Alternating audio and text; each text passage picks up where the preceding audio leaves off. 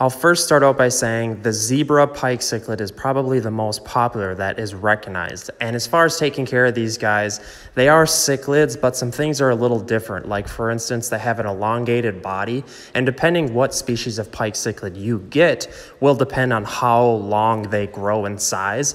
Some of them get super, like only 3 inches short, like the dwarf pike cichlid, whereas some of them can get up to like 14 to 18 inches long.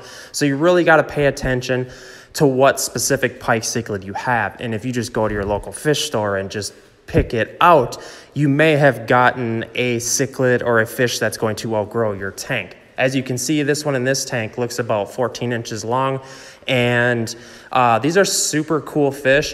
They're heavy predators, and as far as tank mates, anything that can fit in their mouth is going to go down the hatch essentially and get eaten. They are for the most part omnivores with protein heavy necessity. So when feeding them, use a cichlid pellet as a staple, but give some live foods, maybe freeze dried.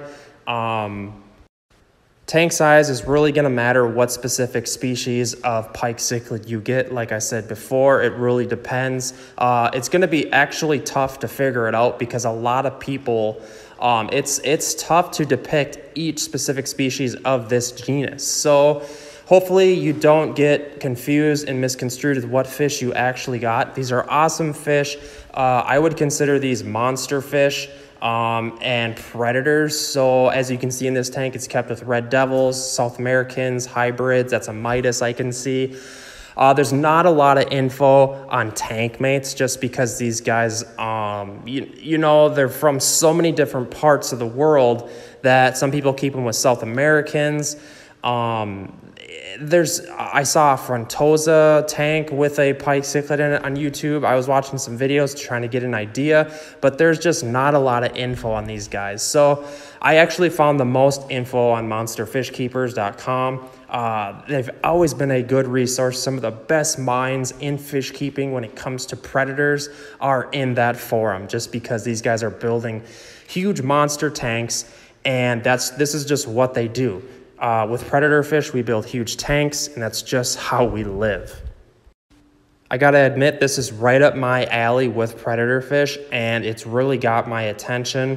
That zebra pike cichlid really has my attention. This one, no offense, but it's a little dull in color compared to some of the other species I saw.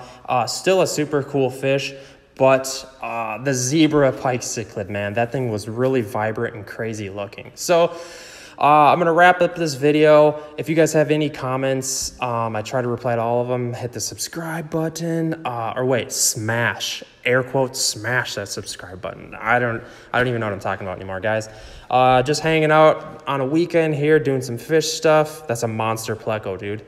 Oh, by the way, pike cichlids, it's a huge deal. I find it's super common for all pike cichlids to want to be hiding. So I highly advise you get some hiding spots. They're probably going to get super insecure without them and possibly die, because some fish like this absolutely need to hide. And I'm guessing they're used to dark waters with lots of hiding spots. So give them that. Get some logs, get some cichlid caves, pipes.